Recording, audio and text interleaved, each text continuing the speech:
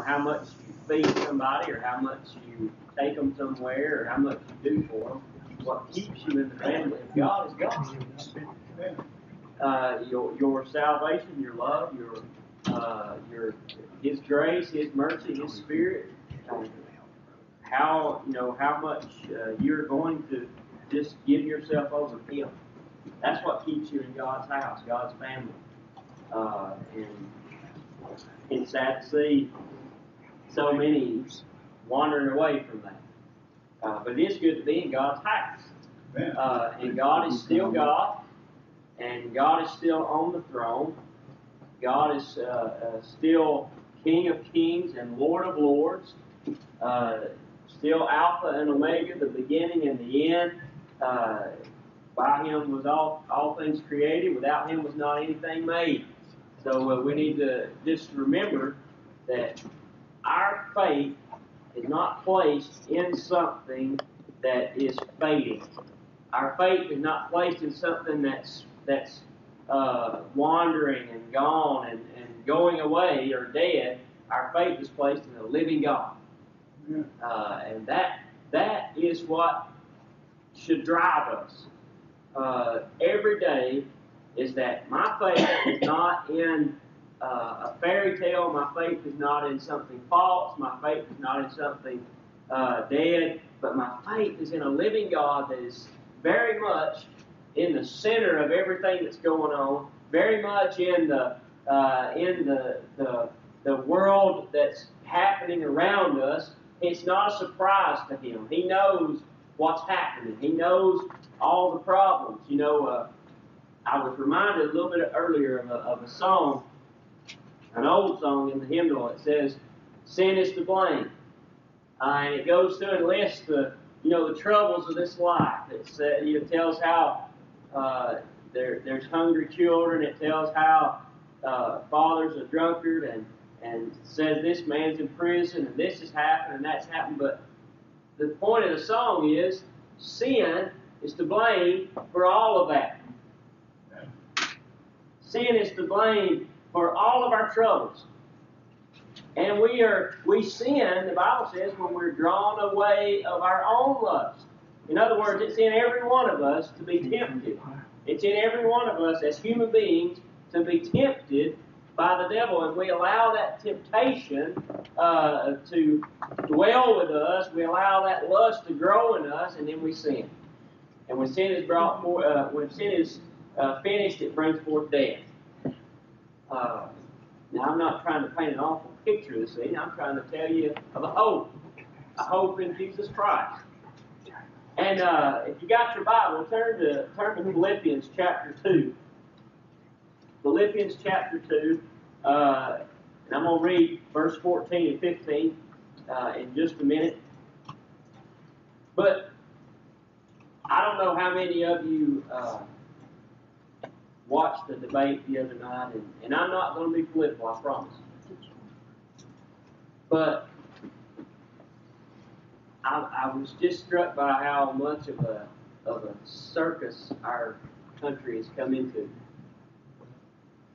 How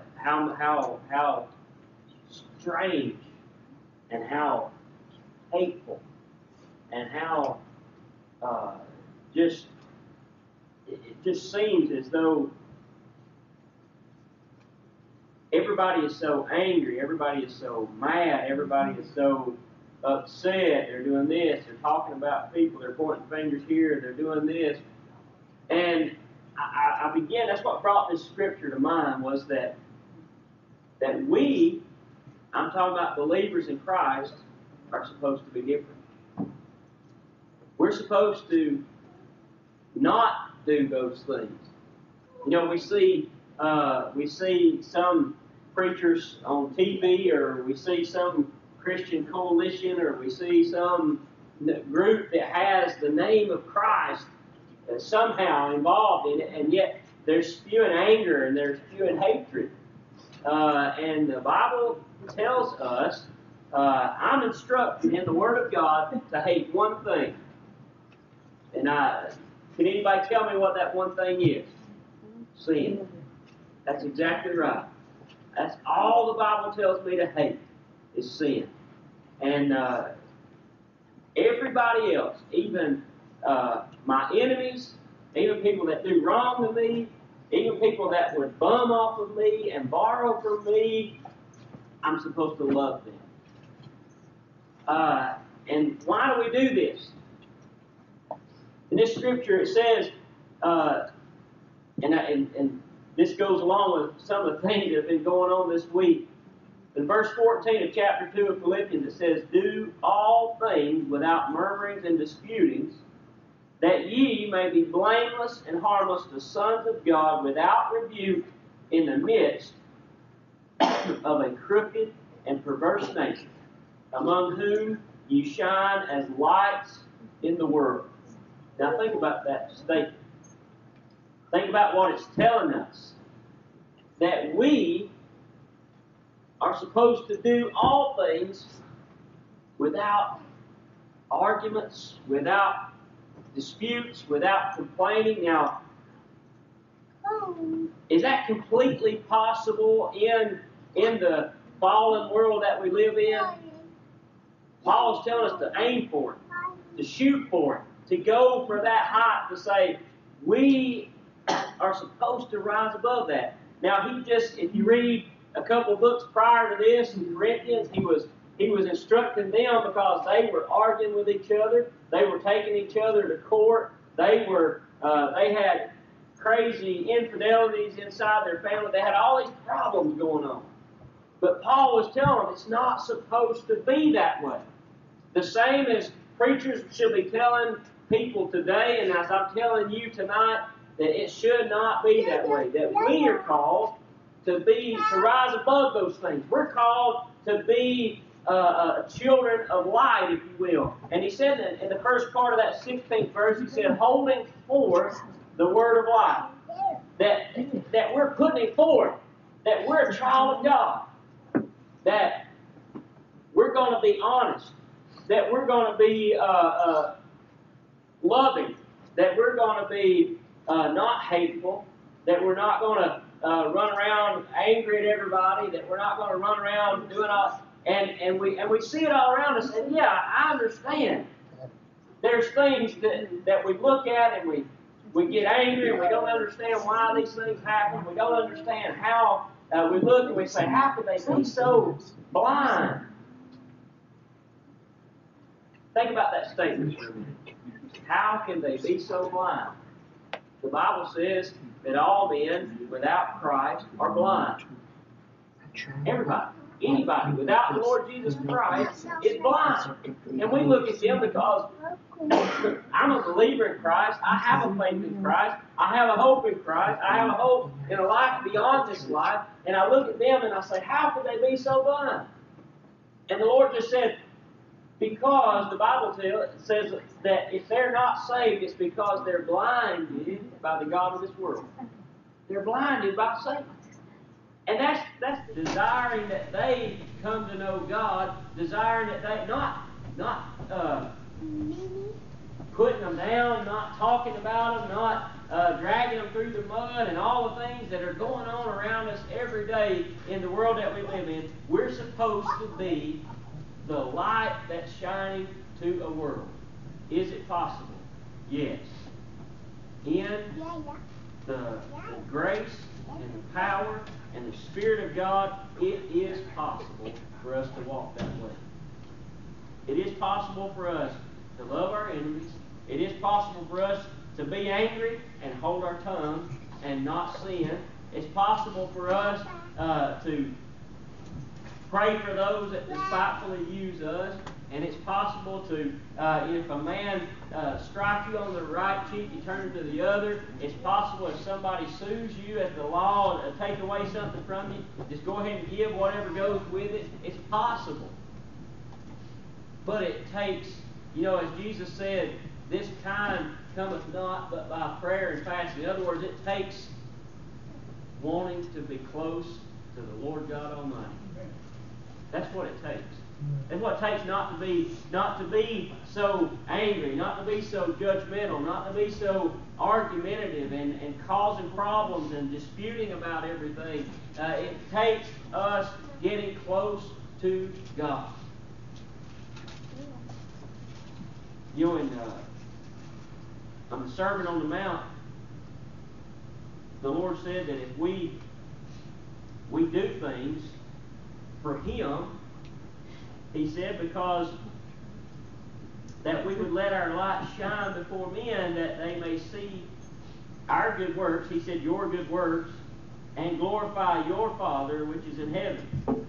So He said, if we do the things that He laid out in the Beatitudes, where He says that we're poor in spirit, that the kingdom of heaven is ours, and we're blessed if we're mourn, because then we'll be comforted. We're blessed are the meek, for they shall inherit the earth, and that we do hunger and thirst after righteousness, for they shall be filled. And blessed are the merciful, for they shall obtain mercy. And blessed are the pure in heart, for they shall see God. And blessed are the peacemakers, for they shall be called the children of God. Oh, no. Blessed are they which are persecuted for righteousness' sake, for theirs is the kingdom of heaven. He said, when we go through all these things, and the world reviles us, and the world turns against us, and the world does all these things, if we keep the standard high, we shine as lights to a lost and dying world. We shine as lights in the midst of this world, and we glorify the Father which is in heaven. Where somebody can actually look at us and say, I know that God is real. I know that being a Christian is a real thing because I have seen it in action. That should be our heart's desire. I know that Jesus Christ can change somebody's life because I've seen it with my own eyes. I've witnessed it. And he said that's what Paul was telling us, that we need to be doing that we need to not be the trouble causers, but the peacemakers. Not the angry ones, but the calm ones that are trying to bring peace. You know, and in the book of Romans, Paul had already written to them to say, look, the powers that be are there because God has said it's okay.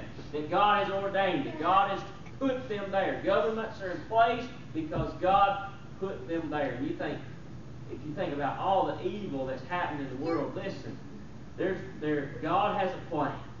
God has a reason for everything. You know, if you think about you think about Hitler and the Nazis and the Holocaust and all those things, that led way to Israel being a country again. It had a reason. That pointed in a direction. It had a reason. And God is calling us to realize that we are His children. We are His saved family of God. We're the body of Christ. And that we live in the midst of this crooked and perverse nation. And we see, all around us the evil that's going on, the trouble that's going on, the hatred, the anger, all the things that are going on. And God has said, look, I put you in the midst to shine. I put you where you are to shine as a light in the midst of a world that's gone dark. Or it's always been dark. But it's darker, if you will, than what it was. Maybe. I didn't live in the Middle Ages. I didn't live in ancient Rome. I can't witness for those times, but I can say now we're here. We're here right now, and this is the time that God chose us to be born in this world, and this is the time that God's given us to be here, and He's called us to be lights in the midst of a crooked, perverse nation. And it will only be done through the grace and Spirit and the power and the love of Jesus Christ. That's how we shine. We don't shine by, when my kids play ball, we don't shine by the one that runs down on the basketball court and gets in an argument with the referee. And somebody said, don't he go to such and such church? I thought he was better than that. That's not how we shine. We shine by rising above this world. We shine. We don't shine by falling into the traps that have been set by Satan. And And we're all, I'm not saying that put it this way, every one of us can sin and fail. It's the battle that's going on between us. It's the battle in our hearts, in our flesh that we deal with every day. It's the battle of a lifetime. But I'm saying that God has said, with Him all things are possible. With Him all things are possible. And if He says that, that's what He means. If He says that, that's what He means. Now, in the midst of trouble, in the midst